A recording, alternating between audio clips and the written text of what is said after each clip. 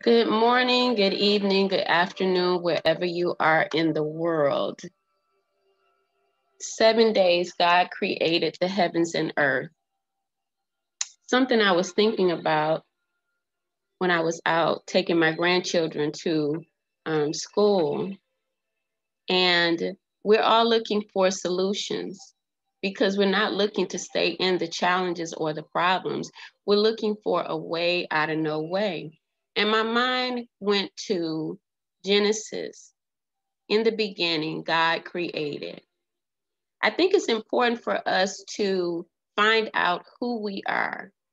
In the midst of everything that we're going through, we tend to focus outside of ourselves rather than focusing within. Yesterday, I began to write on the compass of spirituality. And within that, there is a teaching that I'm putting together. The compass of spirituality is within us. There is an inner director that shows us the way, but if we don't go within and practice the within method of presence, then what will happen? We might miss communication with the divine, and we will miss the connections that are necessary. A lot of times people believe that they have the answers to our problems, and they will persuade us, as in the money that you need, the work, the profession. People will tell us and we will follow that. And one day that won't work. It could have worked in the past, but one day it's not working anymore. People are telling us, people are showing us the way. You may have had, and I may have had, way showers, but even the apostles were given direction on how to formulate a spiritual life so that the divine would lead them and guide them. One of the things I want you to look at is, in fact, the Bible tells us that God created in 7 days.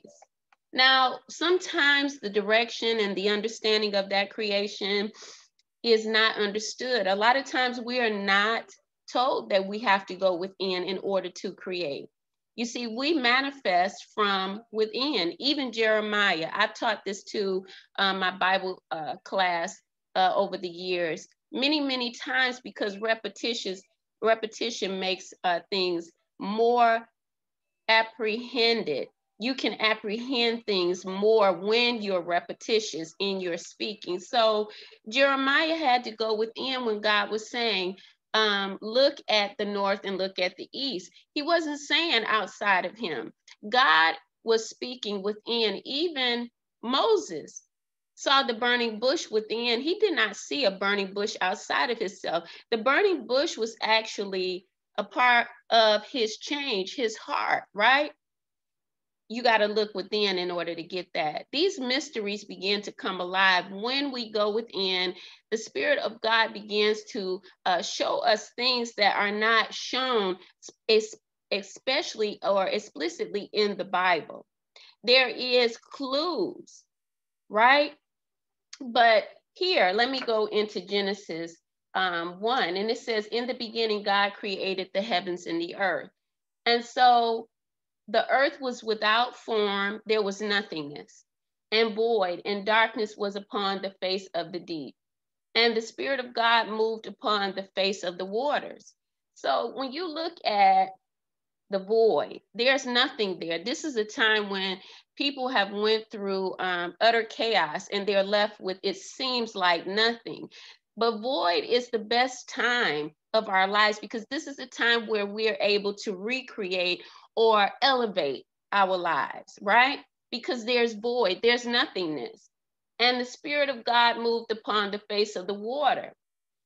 The face of the water has to do with the inner parts of us because there's water within us.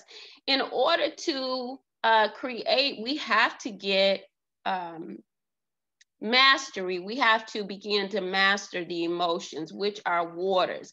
The waters within our body are flowing. God moved upon the face of the waters, so he's moving in the waters of the body.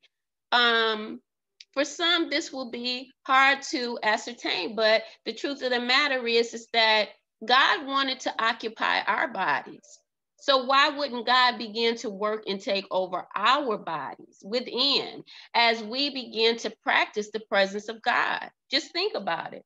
And God said, let there be light. And so there was light. Before, there was nothing but chaos. There was a void, nothing but darkness. But God began to speak. And who is God really? So we get to this place where we start practicing something that we hadn't practiced. And that means that we're stretching out, we're reaching for more. You can't just stay in a place when nothing is working. If nothing is working, God is compelling us to stretch for more. More what? More spiritual understanding, because there is no manifestations without your spirituality. There's no manifestation if you do not adapt to or just to look for more. A lot of times we are told, or we will be convinced, that there is nothing but what we have right here. And that could be for some people because our spiritual journey is different. Remember that. Because our spiritual journey is different, we have different religions. A lot of people have put separation there. But you got to think beyond what you're taught, right? This is how it is. Devil's advocate. The devil actually comes in to help you see that there is more. A lot of people have been against the darkness. They've hated the darkness. They've hated their mirroring experiences or shadow experiences. They didn't want to accept that God said in Isaiah 45 that I am the darkness and I am the light. When we get to this place of acceptance, what we find is darkness and light balance each other out. And even here in the scripture, what we don't find is the goddess with God. In order for anything to be birthed, there has to be nature and nurture. That is the truth of the matter. Because when you start moving over, the reason why into 2 and 3 of Genesis, the reason why God created a woman is because the man got lonely. But before then, the sun and the moon existed. The moon was the darkness that light came out of. Now, I want you to go and study, because the moon is the darkness that brought forth the light. The moon, when you study, is attributed to the woman. A lot of people don't understand that women have been left out of many things.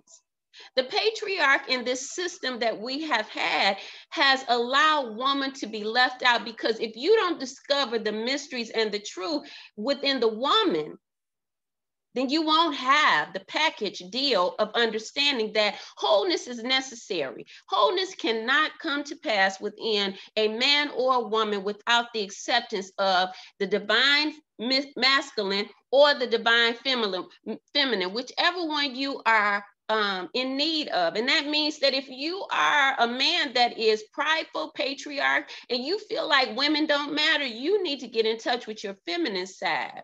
If you are a woman that is all about nurturing, you have no understanding of nature, going out there and catching a bird, not killing it, or looking at Bambi, the deers, not killing it, but the men do kill it. So that masculine side of you needs to come alive, okay?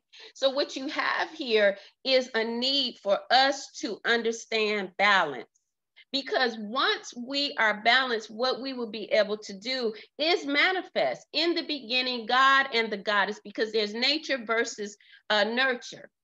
Balance. A man cannot create without using his feminine, and vice versa. The woman cannot create if she is more abundant in femininity. She has to get her masculine side. This is within. And so God said, let there be light, and there was light. And God saw the light, that it was good, and God divided the light from darkness. Light and darkness. Now, the moon and the sun. The moon represents the woman, the goddess. We got to bring her back in. because without her, we will not be able to balance life out within ourselves and have happy, whole lives because we won't know who we are. Our families and children depend on a mother and father. Therefore, they need to know that in the beginning, there was a Godhead and a Goddess. Now, email me at ifwbuilders@gmail.com. Give me your comments. Let me know how you feel. And join us at www.wealthyliving.org to be a part of what we're doing. Helping hands, assisting in the community, building up our brothers and sisters, not tearing them down. Be blessed and have a wonderful day.